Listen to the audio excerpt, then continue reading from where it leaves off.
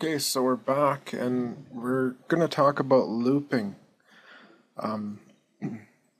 In computer programming, looping will save you a lot of time, especially when you have to repeat a number of lines of code, X amount of times.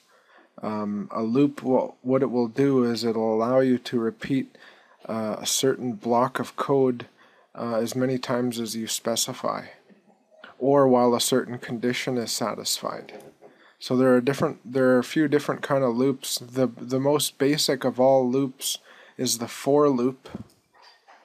Okay, now a for loop. Let me just write it out here for you. For, and then we need to have a counter. So int var I int equals 0. So that's the counter, a variable called I, and we're going to start it at 0. And then while I is less than 10, I plus plus. So that's your basic syntax right there. So what you're saying is you're declaring a variable called I and you're starting it at 0.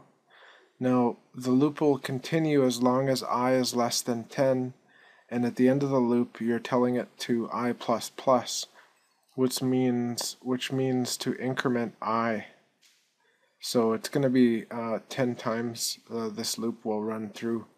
What I'm going to do is I'm just going to put trace, and I'm actually going to trace out the I variable, and we'll put the toString method just to make sure that it goes to string when we do this.